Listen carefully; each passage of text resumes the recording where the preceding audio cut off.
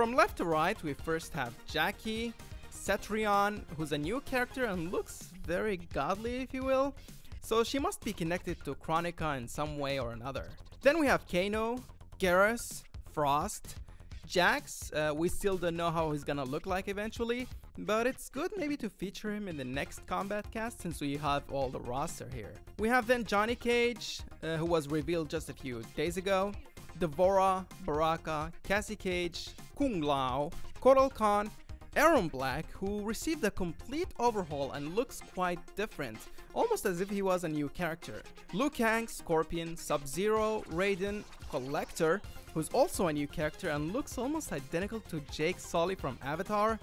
Then we have Cabal, Jade, Scarlet, and of course the almighty noob Saibot, who looks like this. Then we have Sonya, Kitana, and finally the Outworld Emperor Shao Kahn.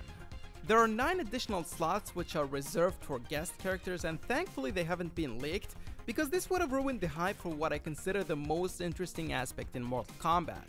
I personally think that the roster is really solid and it includes pretty much the most popular characters. I mean, we have noob Saibot back, so this is really great. But I'm sure that the NetherRealm Studios did not really want him to be revealed this way.